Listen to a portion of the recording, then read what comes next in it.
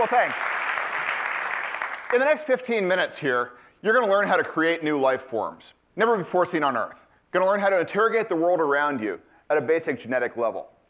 And when I say you, I'm not talking about highly trained biologists. I'm not talking about scientists. I'm talking about you, whose last biology course might have been in high school 30 years ago.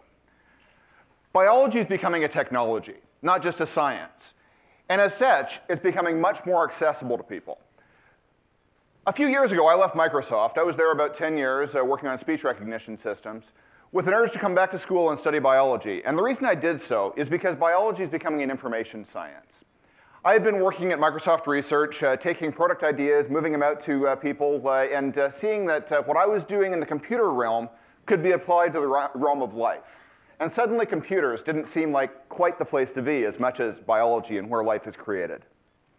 So let me give you an example of how another science has become a technology. Electronics, still nominally a branch of physics, but you don't think about that as you're pushing the play button on your DVD player. You're just using a technology. I would argue even that the person who is designing that DVD player is not thinking about physics. They're thinking about taking components and plugging them together into circuits and making something that works. They're using a technology. And as a science progresses more and more into a mature technology, it becomes accessible to more and more people. And biology is really right now, right at the knee of that curve where it's becoming accessible to everybody in the world. And just like you wouldn't design a DVD player that was just tuned towards DVD and electronics technicians, if you did, it'd have bells and whistles and dials coming out here to tell you all what's going on under the covers. You don't design biology just to meet the needs of biologists. All of you are the people who are designing biology for the problems that you have in the world. And so that's why it's so important that we do this in an open source way where it's accessible to everybody. Let me give you a couple of examples of accessible biology technology projects. A couple of years, two girls in high school in New York City wanted to come up with a science fair project. And they decided to base this project on the polymerase chain reaction, or PCR. This is basically a process where you amplify DNA. It's a DNA photocopier where you take a little section of DNA that you tightly specify and amplify it up so that you can sequence it. Well, with this, you can do a technique called DNA barcoding. And the section that you amplify up is a section that varies between species. So you amplify up a section from one species and look it up in a database, and you can tell what it is that you took the DNA from. Well, they did this with fish in the fish markets and the sushi restaurants around New York City and wanted to see what it was they were eating. And surprise, surprise, it wasn't what it was advertised most of the time. White tuna was never white tuna. White tuna is tilapia, about 1/8 of the price. And so they were able to do this as a science fair project, two high school girls. So another project that's showing the technology of biology, people don't really understand all the process in tomatoes that create lycopene, an important antioxidant. But there's a lot of it there. Some researchers at Harvard University developed a directed evolution process where they basically rapidly mutate a tomato in the direction they want it to mutate to optimize the lycopene pathway. Well, in a very short period of time, without knowing exactly how they were going about making these changes, they evolved a tomato that had 1,000 times the lycopene as the tomato in your garden. We're able to make almost arbitrary changes in the biology of life today. And it's just expanding at an incredible rate. So I taught a class at BioCurious this last summer on how to make things glow green. This cat you see up on the screen, this wasn't our creation. This was some researchers who put a reporter gene into a cat to see if their therapeutic DNA was carried into all the tissues that they wanted. And you can see that it was. Boy, I'd hate to wake up at 2 a.m. with this looming over my pillow. But in this introductory class, we wanted to give people all the same thrill of creating green things without kind of the ethical and regulatory problems of working with cats, of course. So we had them work on bacteria. We had them take an E. coli and insert the green fluorescent protein from jellyfish to make that E. coli turn green. And I'm going to share with you the way that we did this. So a little circular piece of DNA is called a plasmid. And you create a plasmid by pulling DNA out of some other organism and wrapping it up in this packaging that tells it how to reproduce and plugging it into a bacteria. Now, you have to do a few things to get it into your bacteria. You have to get the cell wall in this bacteria to open up its pores to let new DNA in. The way this is done in most professional biology labs is by shocking it. You use this high voltage electroshock equipment and shock the bacteria, and 95% of them die. But the 5% that are still alive let the bacteria in and accept the new DNA. Well, we're working at a biohackerspace, kind of this grassroots community lab, and we don't want to do things the high precision, expensive way. We want to do it the cheap, accessible way. And so I went to the drugstore and got a laxative, polyethylene glycol. It's sold over the counter. It's the same ingredient that's in antifreeze, and you're told not to let your dog lick it up because it makes the intestinal cell wall expand and they die of diarrhea. Well, we're using that same property and getting our bacteria to take up polyethylene glycol, and it makes their cell wall pores expand so that our DNA can sneak through. The other thing you have to do is neutralize the charges. You've got negative charges on the backbone of your DNA and negative charges in the cell wall, and normally these will repel each other. But if you put positive ions into your buffer, you can neutralize that repulsion. So we used Epsom salts, again from the drugstore. So using all drugstore ingredients, we were able to take a new plasmid, introduce it into this bacteria, and have a whole new form of life created. Now, we just chose the bacteria, or the plasmid, rather, that we gave to the students. We didn't actually engineer this plasmid. But it's indicative of the way that you create all sorts of new life forms, because the way that you design these things today is not by going out and finding a jellyfish and snipping out the DNA and putting it back together. You design it on the computer, in silico.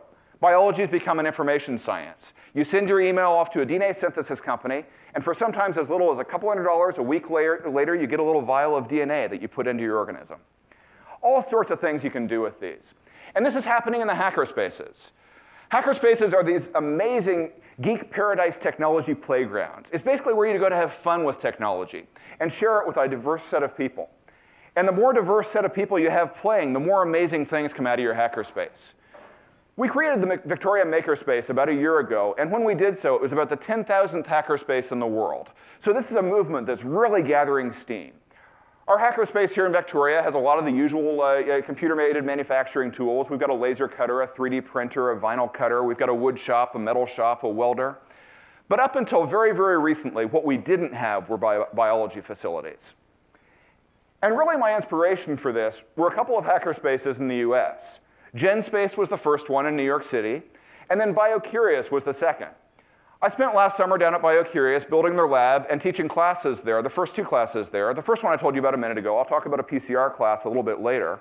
But they're a little bit ahead of where we are here at the Makerspace in getting biology broadly disseminated to the community.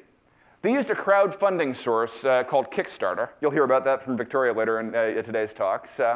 To get some funding for this lab and put together a very nice industrial space. And Silicon Valley is just awash with resources.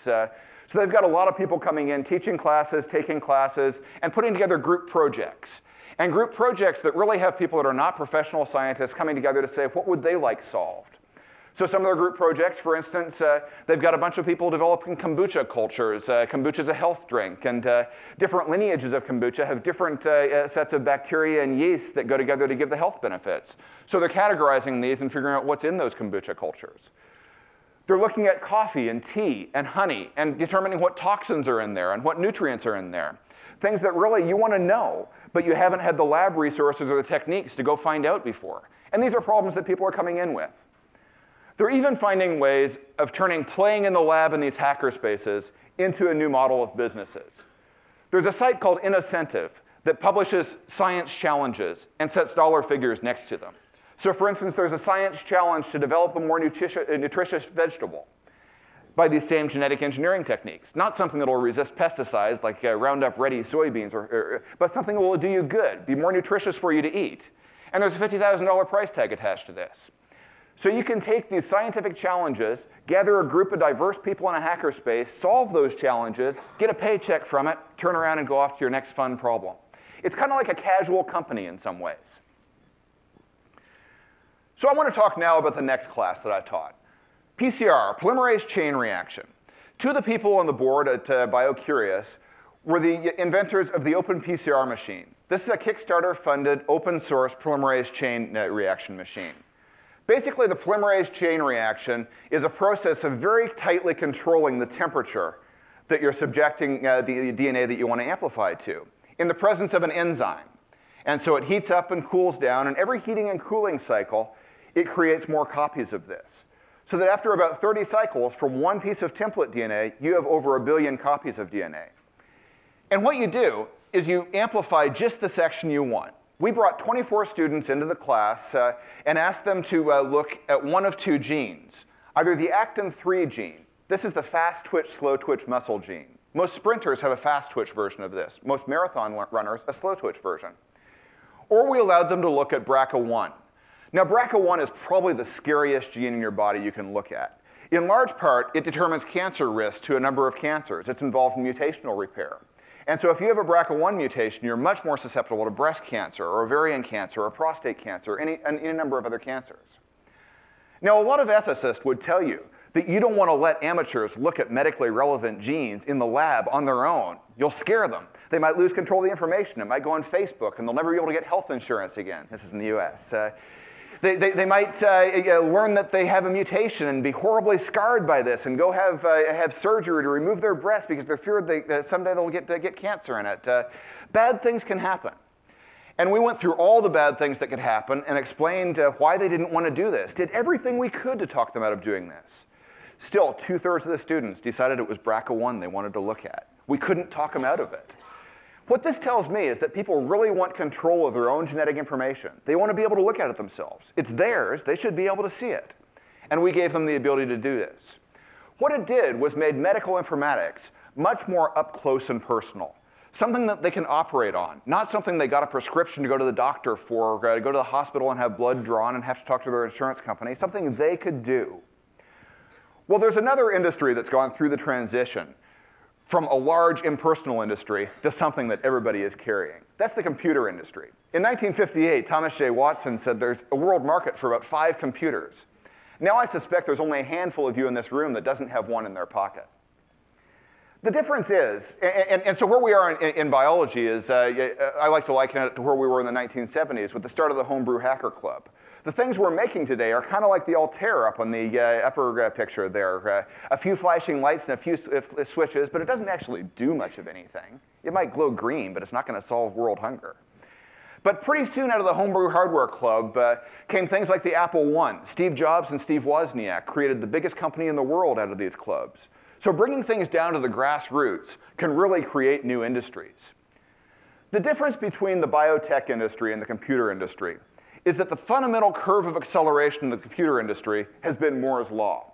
This is the statement that every 18 months to 2 years, processing power for a given amount of money doubles. Moore's law is the line at the top of this logarithmic graph that looks almost flat. Sequencing is expanding just exponentially. It was following Moore's law until about 2007, and then it was like dropping off a cliff. And it's getting incredibly cheap, incredibly quickly. This picture shows some of the same data and shows that in 2006, it would have cost you about $10 million to sequence your own genome, the full 3 gigabases of DNA in one person. Today, that cost is about $5,000. By the end of 2012, we're expecting to see the $1,000 genome. It's getting incredibly cheap, incredibly quickly, and this is the thing that is driving the entire field of biology at this point. So there's another reason that I'm trying to start these grassroots movements of biology experimentation, to start these new industries and new businesses based off working with biology for everybody, not just the professional biologists. That is that there are huge, huge investments being made in biology on a global level at this point. In 2011, by the end of the year, we're expected to see 30,000 genomes sequenced, just in this year alone. Of those 30,000 genomes, over a quarter of them are coming from one institution, the Beijing Genomic Institute. In order for North America to remain competitive in this emerging space of biotechnology, and it is an emerging technology revolution, we need to push this down to the grassroots, get people experimenting, get people innovating, getting people to solve the problems that they feel are important to them. Not big institutional biology, not big science, not big medicine, but the problems that are important to you. What do you want? If you could play God and create the organism you wanted to solve your problems, what would that look like? Would it be a more nutritious vegetable? Would it be solving a health problem? Would it be solving an infestation in your garden? Would it be just identifying the species of mite that's infesting your orchid? What problem is important to you? And you can have control over all these things. The resources to do it are close at hand in your local biohackerspace. So come take classes, come play, come learn how to create new life forms, come learn how to interrogate the world around you. But most of all, come have fun and play with technology in the hackerspaces. Thanks.